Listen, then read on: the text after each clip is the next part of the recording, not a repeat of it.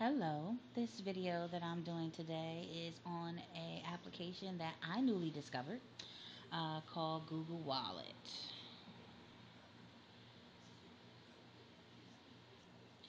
And it just told us set up Google Wallet. It asks us to enter a PIN. If it's your first time going in, it's going to ask you to set up a PIN. You're going to have to put a PIN in.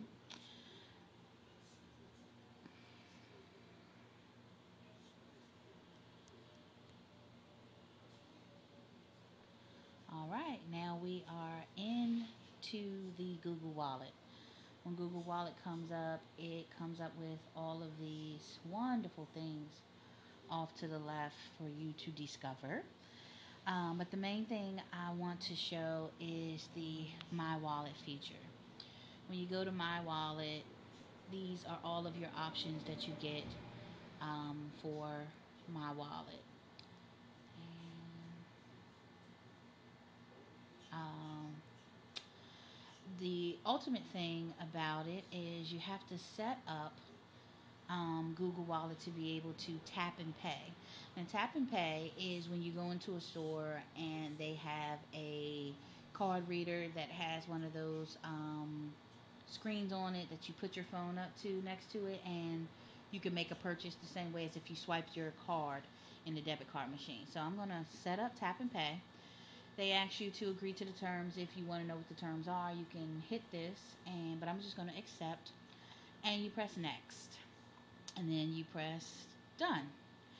And if you have ever used Google Play Store or anything related in Google with a debit card, they will take that debit card information and automatically put it in. So you see, I said I wanted to set it up, and they automatically put it in. I imagine that if you've never used Google Play, you've never purchased anything in the Google Play Store, then you would probably have to add a debit card.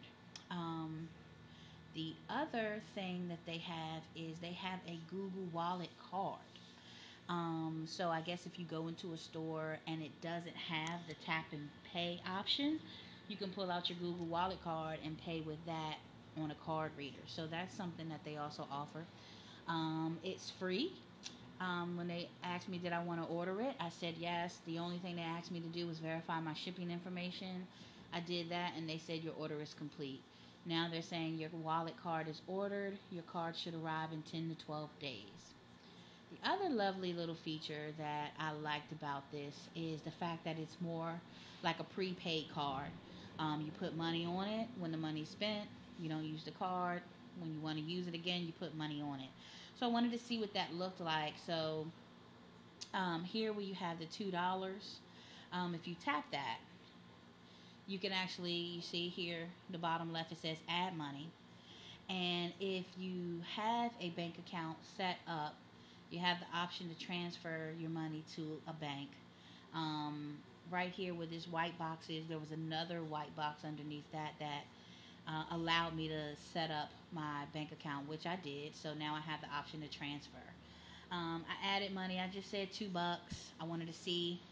It actually came up literally in like 2 minutes. And then I got this wonderful text message: $2 purchase at Google Wallet, toppopgoogle.com. So I get text messages from my bank account when money is moved around. So when the $2 went onto the Google Wallet, it texted me. The other thing I am really interested to see, it'll be my first time, is sending money. So you have the ability to send money to someone if they have a Google email address.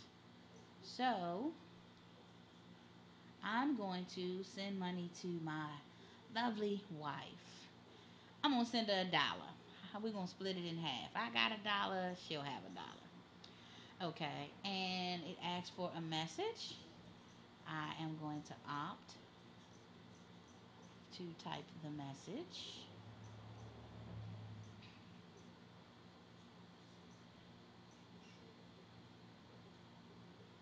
And I like using emoticons.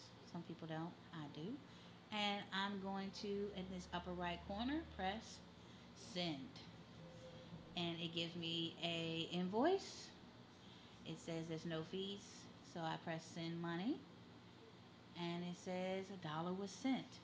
So now she has to go and tell us what that looked like. I believe it goes to the email.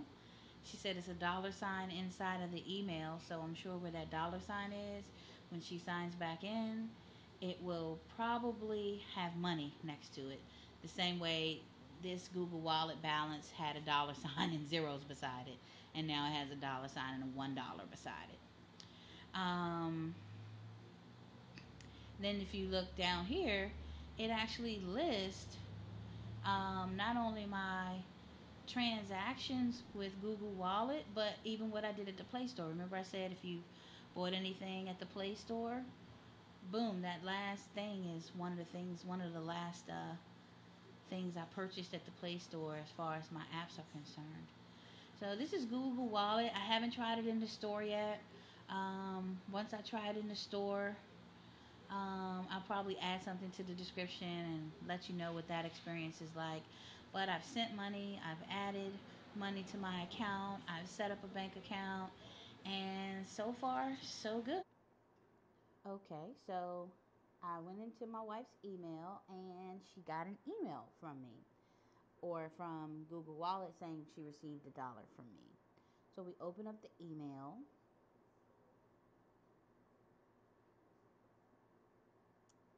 And this is what the email message looks like. You received $1 from Antoinette. Scroll down and it looks similar to when I sent it to her.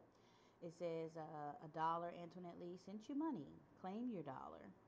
And you read down further and it says Antoinette Lee sent you $1. Once you claim your money, you can transfer it to a bank account, spend it on Play, which is the Play Store, or send it to anyone in the U.S. with an email address. This money will be returned to the sender on July 23rd, 2014. If you don't claim it, if you don't want this money, you can return it now. So we clicked the return it now option and it opened up a window. The window, when it opened up, said, "Are you sure that you want to return this money to sender?" You select yes, and this is the very next window that popped up. Your money was returned. Your money has been returned to sender.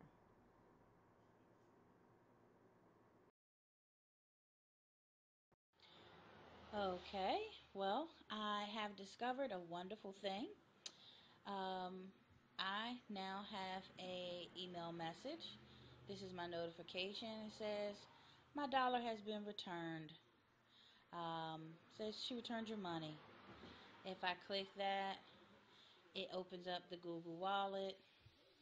And so the notification was for Google Wallet, not email. I don't know if I said email by accident, but so I got a Google Wallet notification.